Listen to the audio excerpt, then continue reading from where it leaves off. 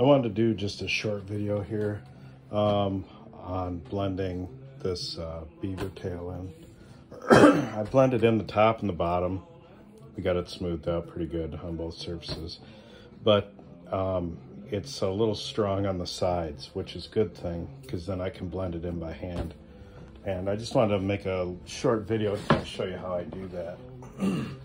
First thing, I'd like to get a little bit of an idea of how much we have sticking out using the Starrett step micrometer. That's about 6-7 thousandths. So we wanna bring that down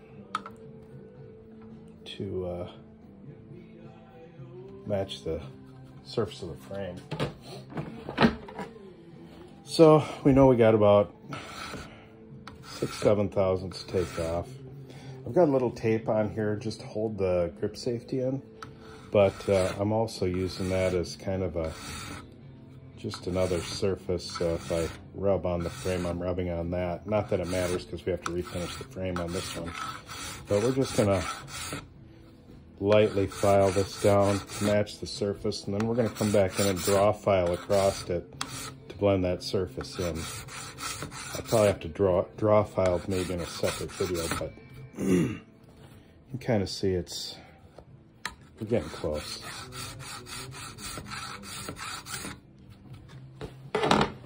Obviously this works nicer with a finer tooth file, which is what I'm using.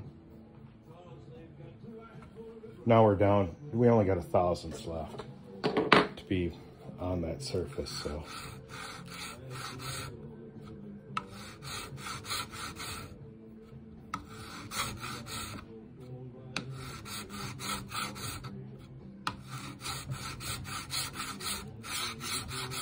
Now we're pretty darn close.